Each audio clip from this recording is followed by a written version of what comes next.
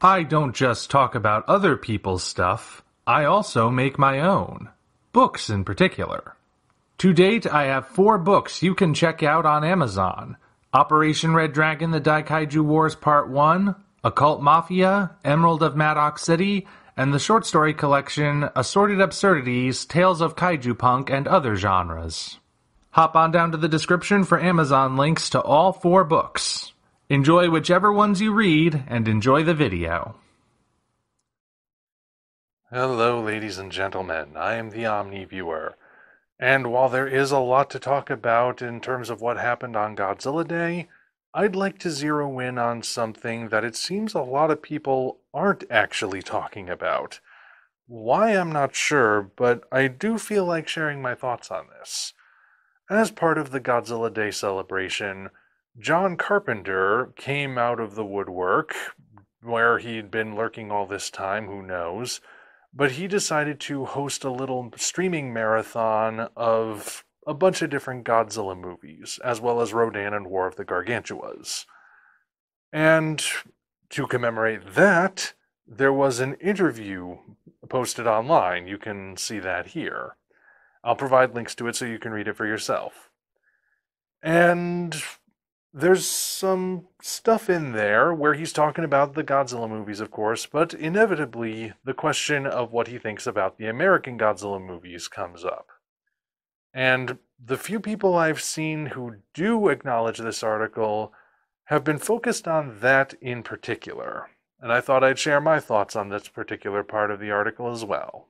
Before we get too far into this, I probably should tell you how I feel about John Carpenter as a filmmaker, because I haven't really spoken about his stuff on this channel. Closest we've ever gotten is an As Written by Shakespeare video, which I'll provide a link for if you want to check it out. I do recommend it. But I haven't actually done any reviews of John Carpenter's stuff as yet. That being said, though, I do consider myself a fan. I really do like his stuff.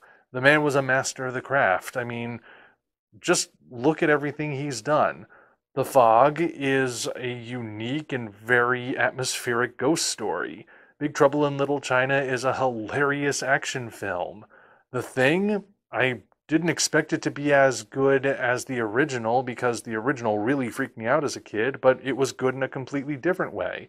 Memoirs of an Invisible Man, a surprisingly good twist on the concept. They Live is, I did mention that I like Big Trouble in Little China, right? Okay, so I don't drool over everything the man does, but still, I think he has far more hits than misses when it comes to filmmaking, and knowing that he's a Godzilla fan on top of all of that just makes me like him even more. He's one of us, after all. So, I just want you guys to know that going in. It's not like I'm some sort of contrarian who thinks that John Carpenter is a hack who's overrated, nor do I think that he is an unparalleled genius. I like most of his stuff. I don't necessarily like all of it, but I do consider myself a fan of his, as well as a fan of Godzilla. So, with that established, let's get to the actual subject matter. So what most people who are acknowledging this article focus on is his response to what he thinks of the American Godzilla movies. And I'll get to the overall answer in a moment. But for right now, the final part is what most people zero in on, where he says they are computer fests, and they just lack the charm of the original films, and he's just not interested in seeing them. Okay, so if you've been following the channel long enough, you know that in addition to being a fan of the classic Godzilla movies, I am also a fan of the monsterverse. Even though I was skeptical about how Godzilla 2014 was going to turn out way back when I actually first started the channel, I wound up being won over by it. In fact, I would say a large part of why I like the MonsterVerse is because I like the classic movies. And I do not contest Carpenter's statement that the movies are computer fests, certainly. I mean, they are modern Hollywood productions. Of course they're going to make a lot of use of CGI, just like everything else. I mean, there's more CGI used in a Marvel movie to the point where you'd practically think it was an animated film half of the time. The MonsterVerse, of course, is no exception to that. It realizes the title characters with CG effects. And I know that John Carpenter probably likes himself some practical effects. He's an old school guy, and whether he's talking about other people's work or his own work, he likes practical effects. I mean, look at the man's own filmography. Even in the post-Jurassic Park Toy Story filmmaking landscape, where everything suddenly had to be digital, he was still sticking mostly to practical effects. In The Mouth of Madness, there are plenty of opportunities where he could have used CGI, and I'm sure he used some blue and green screen here and there, whichever color it was. But for a lot of stuff, he used the old school tricks. He used practical stuff. And hey, I like the practical effects too. Back when I did the first One Monstrous Moment event, and I really do need to do another one of those at some point, I chose for mine something that could only have happened because it was using practical effects. Again, check it out if you want to know more and haven't seen it yet. So, I do agree with him that there is a charm to those original films.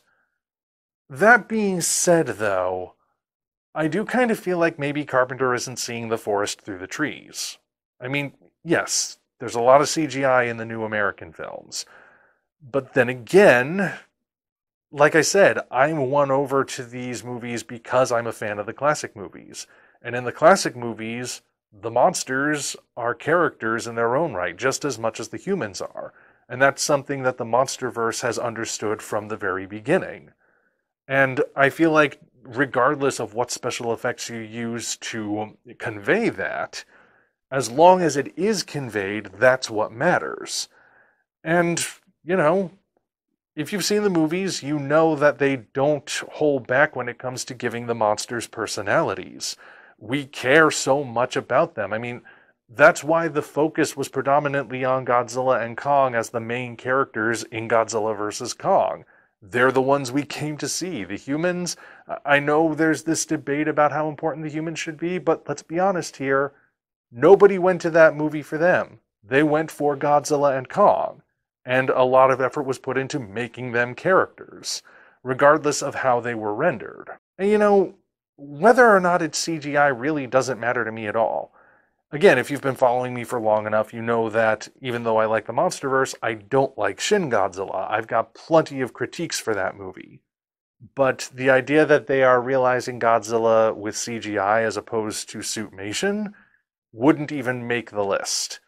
I mean, yeah, it's a little disappointing that Toho, the studio from which Godzilla originated, the studio which pioneered this particular technique, or at the very least perfected it, and the studio which made an entire movie specifically so they could prove practical effects are better than Hollywood CGI, is now just doing CGI like everyone else. It's disappointing, yes. But it's not what drives me away. It's not what makes me dislike Shin Godzilla. I have plenty of grievances with it, but that's not one of them. So if that's the main reason Carpenter is not happy with these films, I mean, I don't necessarily know if that is a sufficient enough reason. But then again, I don't necessarily know if that is the real reason. Because I have a different kind of issue with this article, and it has nothing to do with John Carpenter. Now, I did say I would get back to the full context of his answer, and when you look at the full paragraph he writes down, or at least that was transcribed, it feels kind of like a rambling answer, a bit unfocused almost. I've read over it a couple times, and I'm still not entirely sure if when he says the first one was a disaster, if he's referring to Godzilla 2014 or Godzilla 1998. I mean, these days, most people, when you say American Godzilla, they're probably going to assume the MonsterVerse films. But I'm guessing he's probably referring to the 98 movie here, but then he suddenly says it's fine after that. I don't know, something about the answer just feels weird to me, off, like it's hard to place. However, my main problem with this part of the article is that after John Carpenter gives that answer, there's no follow-up question. In fact, that's not even the only place that happens. The article itself feels very oddly written. Like, half the time, it's a conversation between two people who are speaking directly to each other, either in the same room or over some kind of video call or something. And the other half of the time, it's like John Carpenter was just sent a list of questions that he wrote out answers for and sent back. And it's random when that's going to happen. There are follow-up questions to some moments, but if any answer he gave did require a follow-up question, I would say it would be this one, and there isn't one. I mean, really think about it. He said the American movies are computer fests that lack charm and he's not interested. And then the interviewer just goes on to whatever the next subject is. Me personally, I have two follow-up questions immediately jump into my mind. First question, what do you think of Toho using CGI to realize Godzilla in their recent projects like Shin Godzilla or the anime films and series? Or second question, can you elaborate on what you mean by what makes those older films charming? You know what? The second question I think is a better one to ask than the first one. The first one might come across as kind of a gotcha question, like I'm trying to somehow catch him in a hypocritical statement or something if he happens to like Shin Godzilla over the monsterverse. But the second question, that allows him to speak more about the movies he actually does like and elaborate on what he finds so appealing about them over the more recent stuff.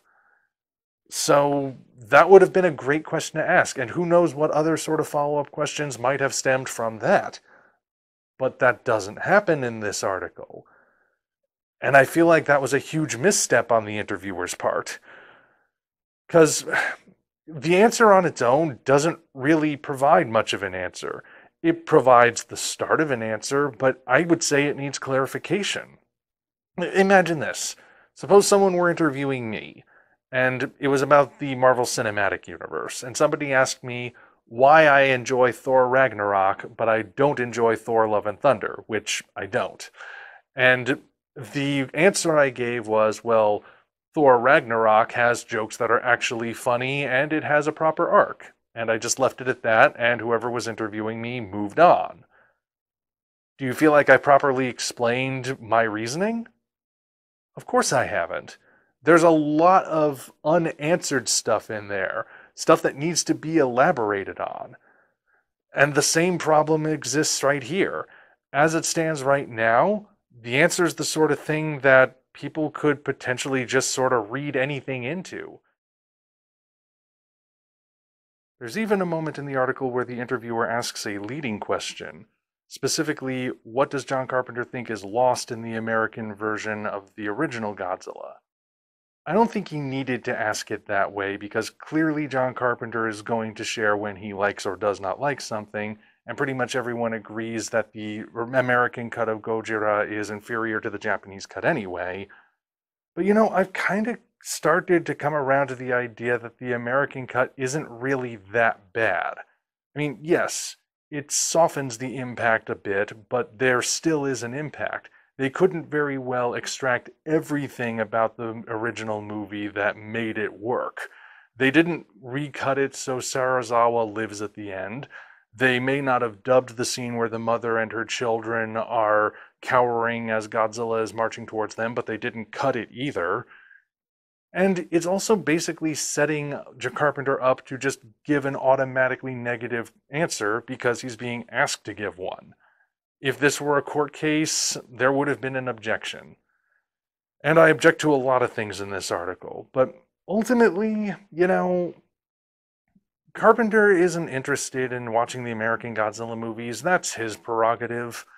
I think he might be missing out, and I think if he's missing out because of the CGI, that's not really a sufficient reason. But ultimately, it is what it is. I don't think the answer is really that bad of one, but I do think it needed to have more said about it. And why there wasn't more said is the real issue with this article and this particular answer.